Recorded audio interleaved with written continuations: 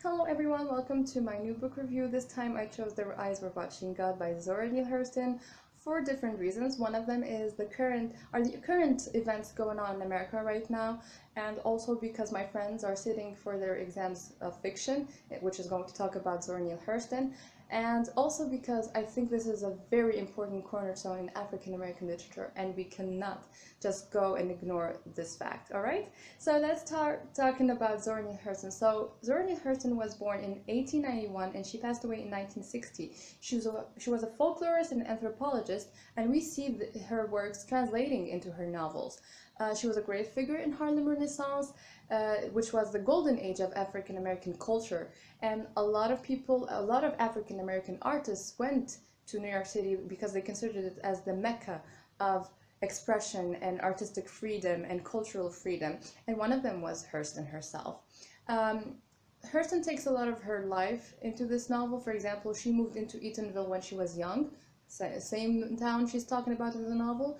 Her father became a mayor, same event going on in the novel as well. So you see there are bits of her life in it. In the 1920s, she started sharing her novels and writing her novels, but a lot of people ignored it and considered it as simplistic and really not representative of the African American culture. We'll talk about that later on, and we'll see how this is actually wrong.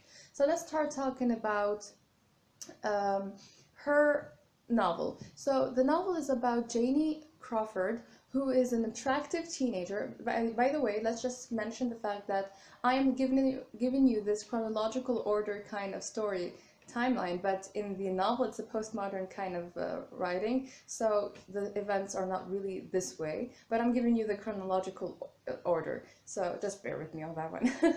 Alright, so Janie was raised by her grandmother because her mother ran away. I will not tell you why, you have to find out on your own.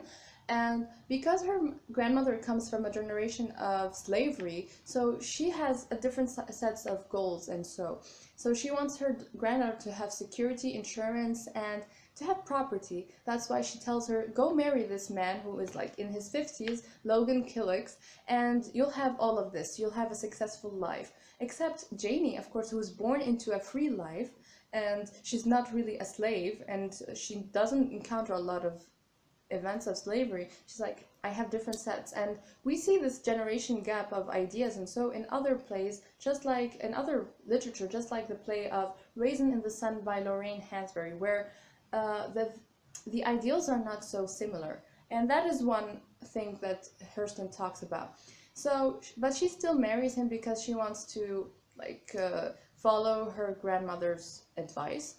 And then she marries him, but this man turns out to be unromantic and very old for her, and she's a teenager, and he leaves her as a housewife to take care of the animals and the farm, so she's not really having fun. Until one day, this man, Joe Starks, who is very charming, and so starts to seduce her, and he starts to flirt with her, and so she just goes along with him, and she actually starts thinking about running away. And she does this once after a fight with her husband, and she tells him, if I run away, what would you do? But he is silent, and he doesn't answer her. So she takes that as a sign of, you know what? I guess, yeah, I'll just run away. And she runs away. So she goes out with this charming, ambitious man, and this guy has a lot of ideas, so he goes to this Eatonville town, and he buys lands, he starts a shop, and he becomes the mayor. And of course, with this high status and all, you are the wife of this man, so you have to follow in the steps of your husband. But she doesn't really want that because she just wants to enjoy her life. But her husband forces her to do things that she doesn't want. For example, she has to wear things she doesn't want to. She is prohibited from speaking with the common people. And you see, this is a political issue, talking about how there is actually classification between the African Americans themselves. And people start talking about her, and the men there start to desire her, so her husband tells her, get in the shop and stay there, that's where your place is, and tells her to hide her hair because that's the sign of her femininity. And you see, he really boxes her up, and she starts to decrease her love for him, and she starts to back away, and she's like, what is this man? This is not the man I fell in love with. And after 20 years of marriage, he actually manages to reach the climax when he actually slaps her after she insulted him in front of the townspeople, and that's when she's like, no, I don't tolerate this anymore, so she stops talking to him. Later on, like a few days later or so, a few days later, he falls ill and he dies, and she's like, you know what, I'm just gonna take this as a sign, and she takes off her handkerchief and she takes off everything, and then she's free and she starts wearing colors and all. And of course that is not going to be unnoticed, because the townspeople start talking about her and rumors start to spread, and she's like, what kind of a woman does this? She's supposed to be grieving, why is she doing this?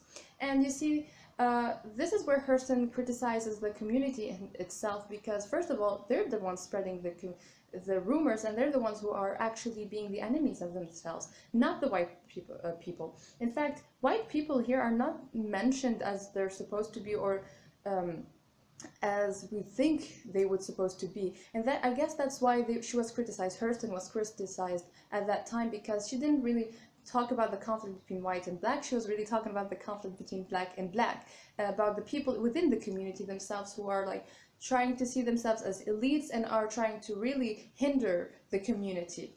And so let's go back to Janie. So Janie just lives her life without caring about what people say, and then she falls in love with this man who is 12 years younger than her, comes by randomly, and he seduces her, flirts with her, and sees her as an equal, as he asks her to play chess with him, because in the day when Jody was there, he didn't allow her to play chess with people. So that was really a new thing for her. And then he convinces her to come with him and live the life he used to live, which is full of harvest and randomness and adventure. So she just sells the place, the shop, and just goes with him and marries him. Of course, the first days were going to be difficult, but she manages and they manage. But this ending is still sad and interesting, and I'll let you figure out what happens later on. So you see, actually, Zora Neale Hurston's novel was not really simple, or as a lot of critics said, was not political. It was really political, because it talks about feminism, patriarchy, sexism, racism, womanhood, and intersectionality between being a black and a woman at the same time, double standards and all. And that's why you should read Their Eyes Were Watching God. Also, if you want to watch it quickly, there is a movie starring Halle Berry, 2005. Not much to say about it, because it's the same story, but it's interesting to see. There's a very hot Stevie scene, the jazz scene. You'll understand which one I'm talking about. And that's it. Good luck for you, and see you in another review.